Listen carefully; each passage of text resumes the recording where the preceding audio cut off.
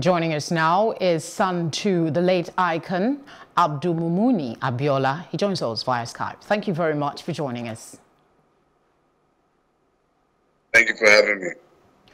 All right, let's start with your general emotion as Nigerians commemorate this epic day. First of all, happy Democracy Day. It's important that we things that happened in the past and gives us like some kind of bearing to where we're going in the future. I believe that the country as a whole, we're on the right track. It took us a while to get, to get on the right track, but we're on the right track. It's going to take us a while. It's going to take us a while to figure out exactly where we're going. But the most important thing is that we start that journey together. So, to my fellow brothers and sisters in this country, I wish you a happy Democracy Day. And I'm just so excited at the possibilities. The conversations that are being had today are a little bit more substantial. They're a little bit more, they have more context, more substance to the conversations. This is important for a nation that is young, that is still growing, and has a lot of potential. So I just congratulate all our people, and I just hope that our leaders would start to listen to the voices of our people.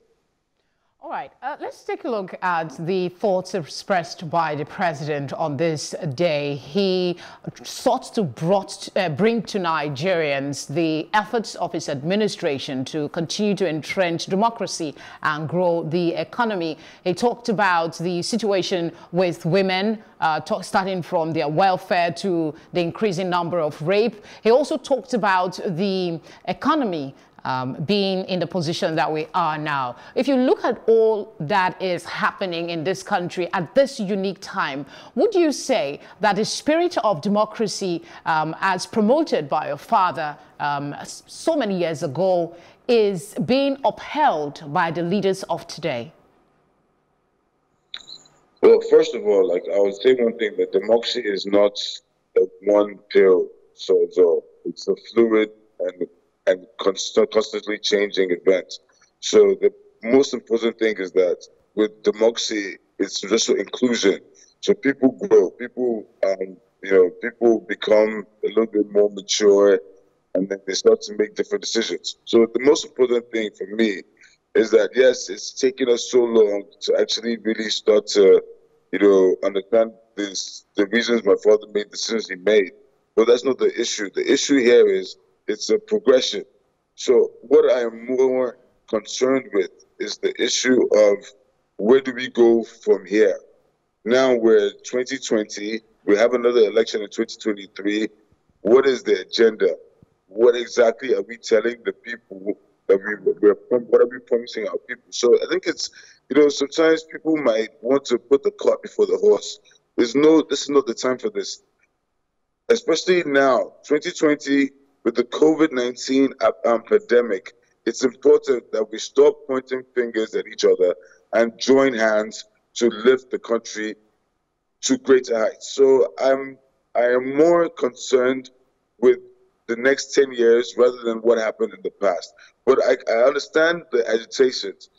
I really believe that the President Muhammad Buhari has a plan for the nation, and this plan is not something that just that you would see today. So, sometimes when you have a plan, it takes some time for it to actually come to fruition.